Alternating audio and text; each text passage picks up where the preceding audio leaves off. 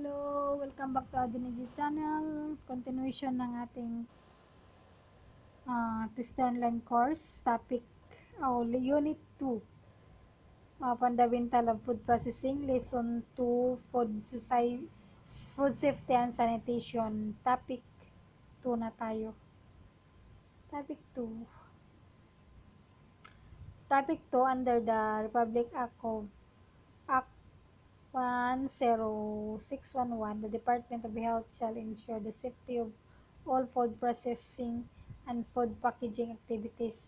For this reason, the Food and Drug Center of Food Regulation and Research enforce HACCP and other best control measurement in food processing. Its ECCP hazard analysis at critical control points. Yung pala ang SECC, hazard analysis at critical control points.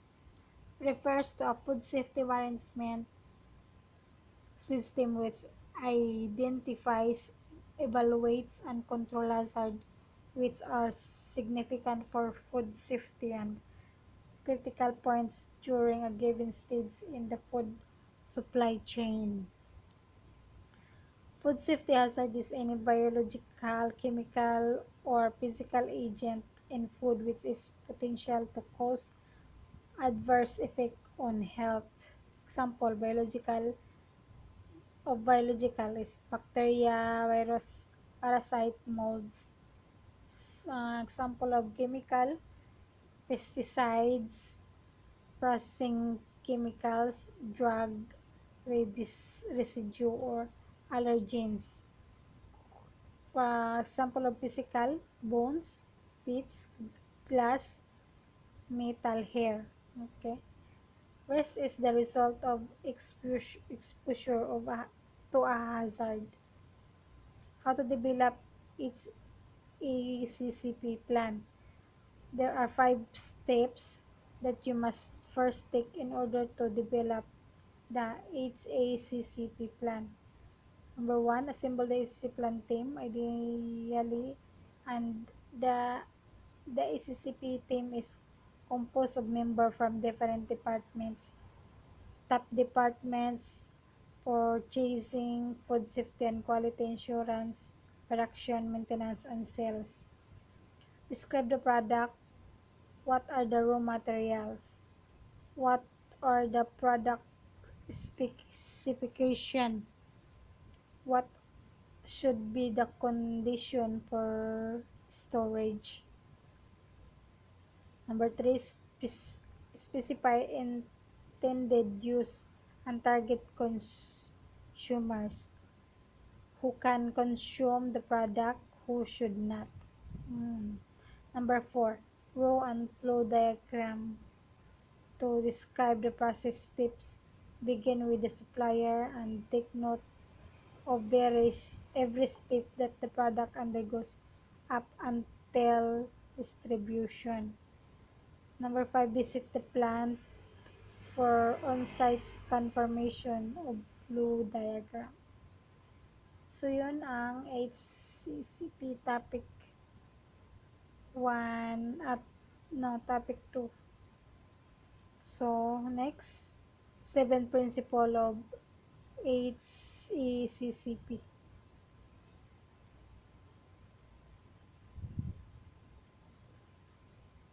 So, 7 principles of HACCP. There are 7 principles.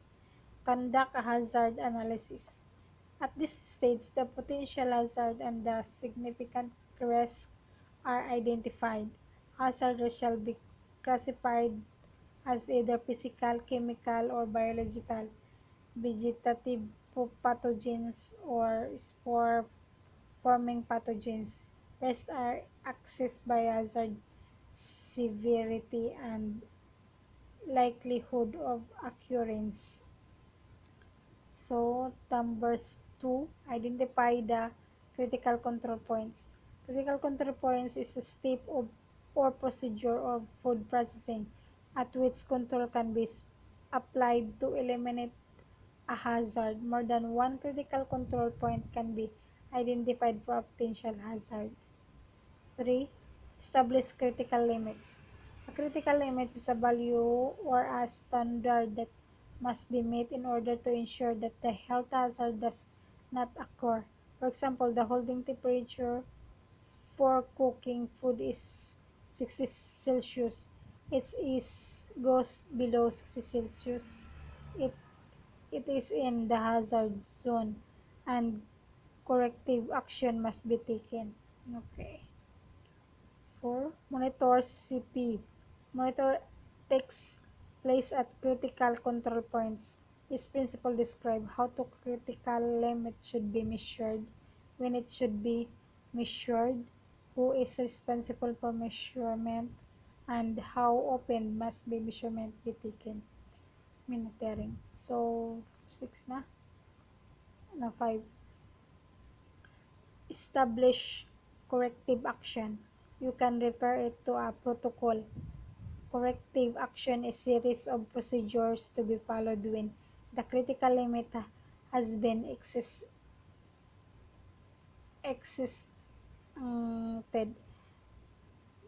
Some of activities in corrective action include identification of the cause, recall of the product, and evaluation of the process. 7. The verification. This principle aims to validate if the system is in the place and is effective. Some of the activities at this stage include auditing of CCPs, reviewing records, and product testing. Number 7. Record keeping documentation. This is very crucial in proving that the food was produced safely. Record includes information of the HACCP team, product description, flow diagram, the hazard analysis, the CCPs identified, critical limits, monitoring system, corrective action, recording procedures, and verification procedures.